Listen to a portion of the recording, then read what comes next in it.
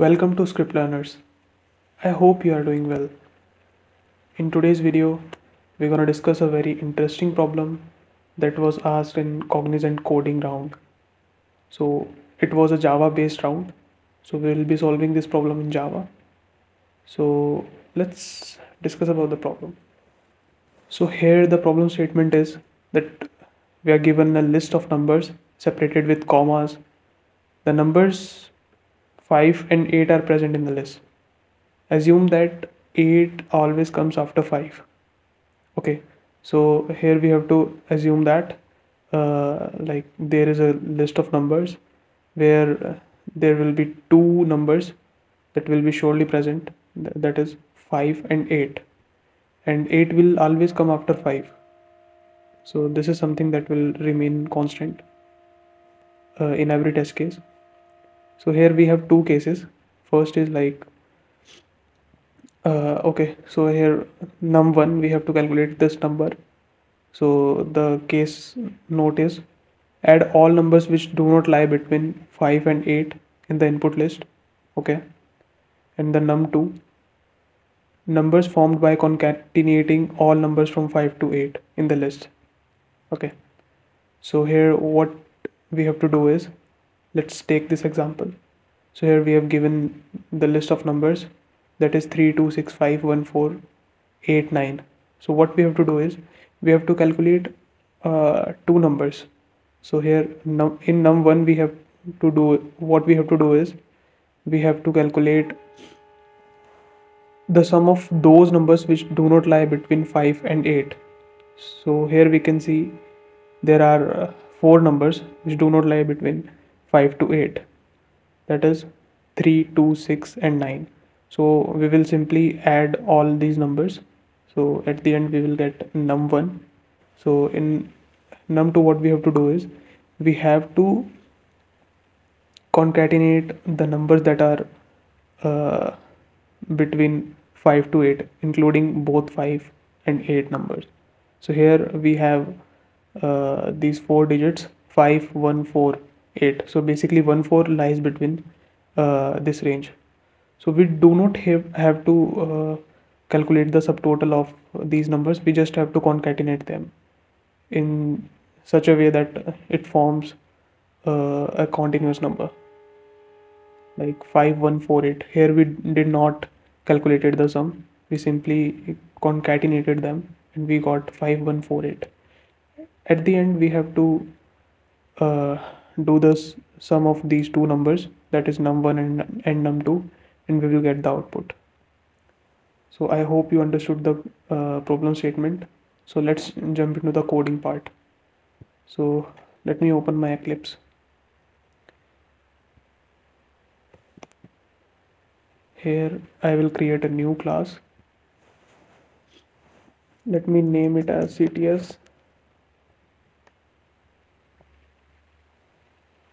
Okay, let me also import the required packages. Java.util.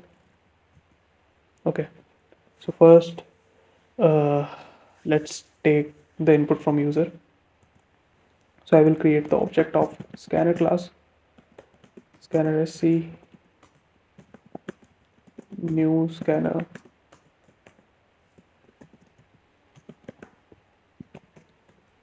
system.in, and that's it. We have successfully created the object of scanner class. Now let me declare one string variable, that is s, because we will be taking the input in the form of string. And yeah, one more thing, here in the while taking the input we also have to consider these commas as the input. So this is also a part of problem statement. So we also have to deal with these commas. So that's why I'm taking the input in the string format.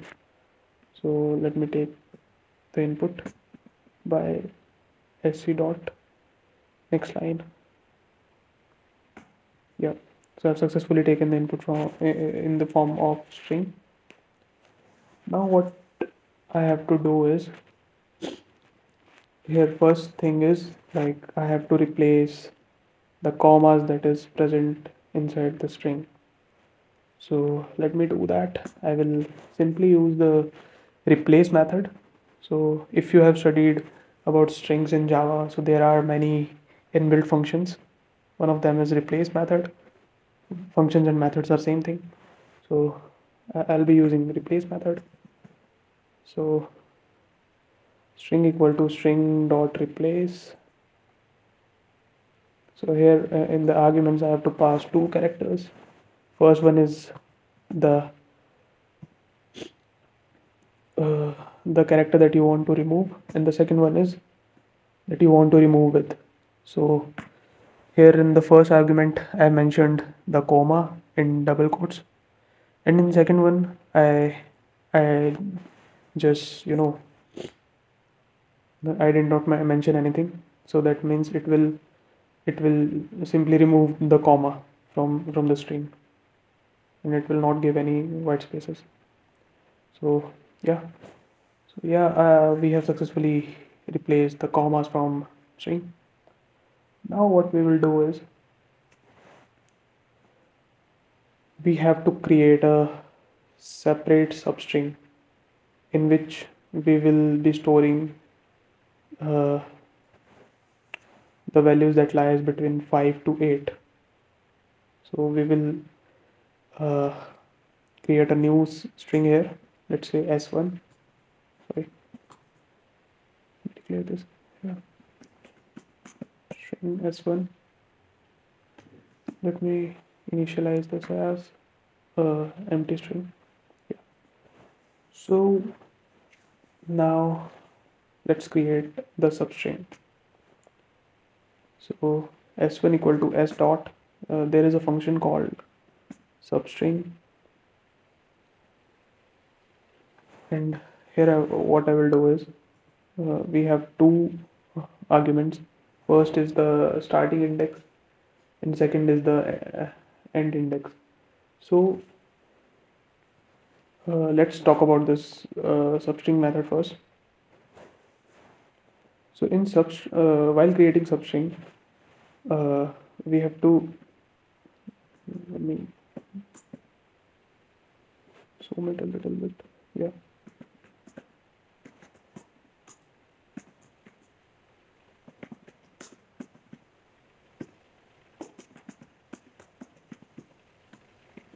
Yeah.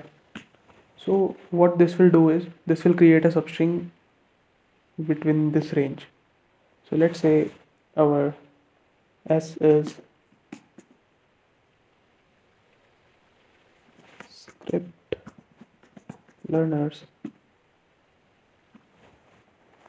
So here let's see 0, 1, 2, 3, 4, 5. So let's say we have to like uh, only create a substring that will contain the script part, the script word. Okay. So here in starting index, what I will do is I will simply write 0, and in the end index I have to write, what was the ending index? 1, 2, 3, 4, 5. So yeah, so here I will not write 5, I have to write here 6, because the reason behind this is the starting index is the inclusive one. Like it will include the character that is present on the starting index, but the ending index is not inclusive, it is exclusive. So it will not include the end index character. So that's why I'm writing uh, an incremented value of the desired end index that we want to choose. So what I will do is I will so here one more there is one more catch. So we don't know where the where the 5 and 8 lies between the string, because the output can be dynamic every time. So what I will do is there is a function that is called index of. So I will use that index of. So what it will do is it will simply return the index of the character that we have passed inside this. So I will pass the starting index by s dot index of 5 comma s dot index of 8. Now I have to add 1 here also, because as we discussed that the last index, the end index is exclusive. So in order to get 8 here inside the substring, we have to add one more uh, value. So we have successfully created the substring here. So now we have the range, uh, the characters that fall between 5 to 8, including both of them, uh, in a separate substring. Now what I will do is I will simply replace this substring from the parent string. Okay. So what I will do is equal to, I will use replace method. I will simply pass the substring here, and here simply I will pass the double quotes.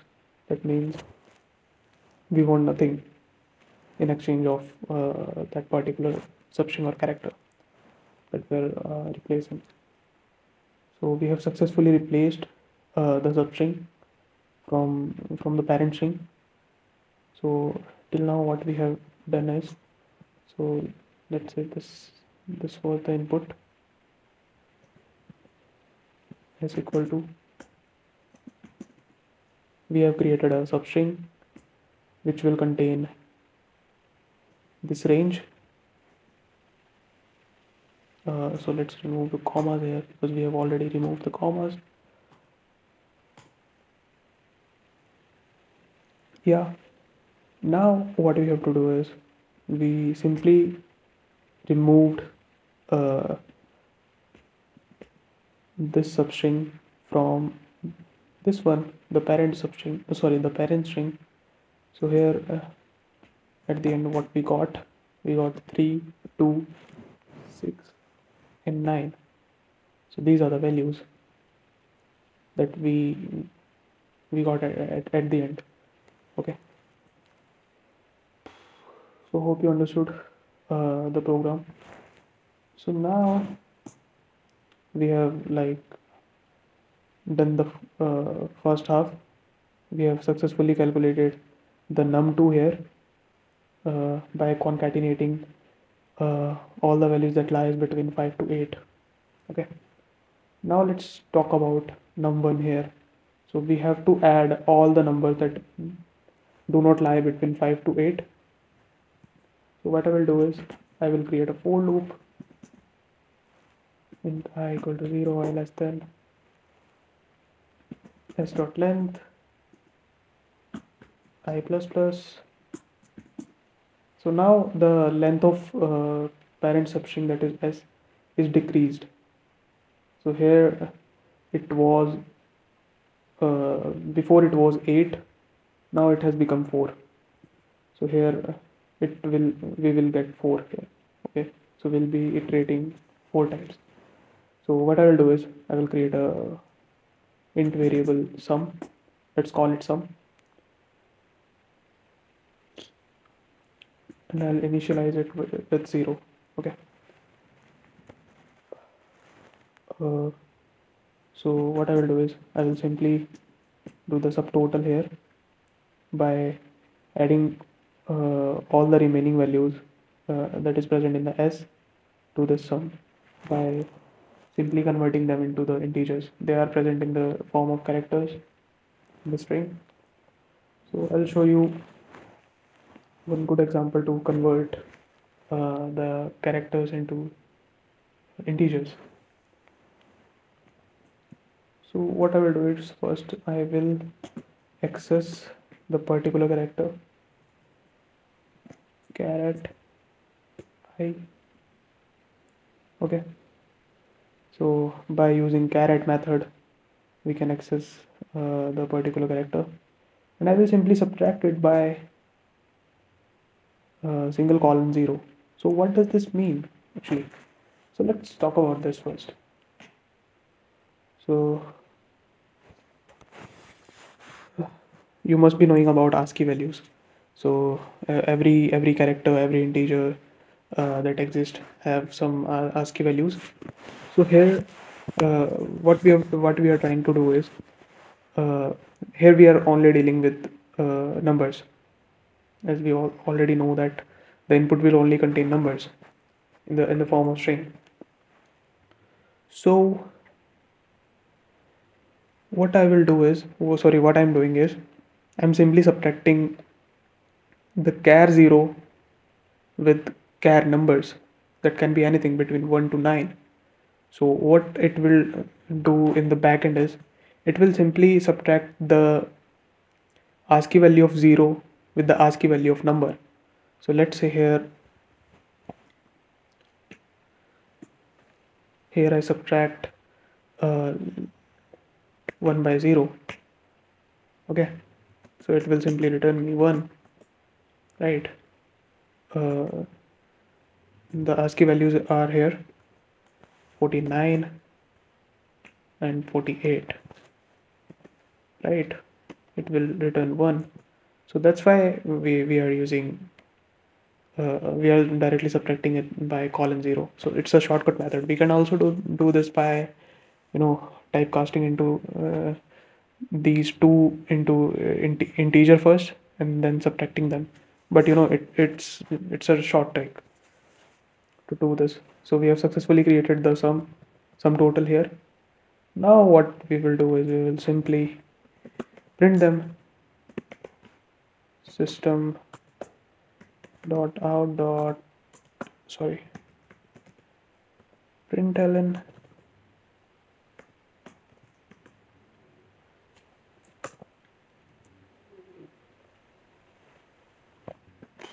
now do the subtotal here sum. So here we converted the sum into integer already, but this substring is still in the form of characters or string. So what I will do is, I will simply convert the string into integer by using the inbuilt method, that is parse int,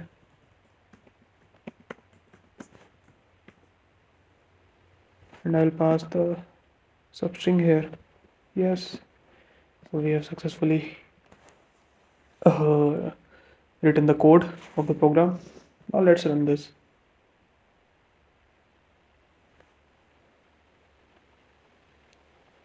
So let me copy the input.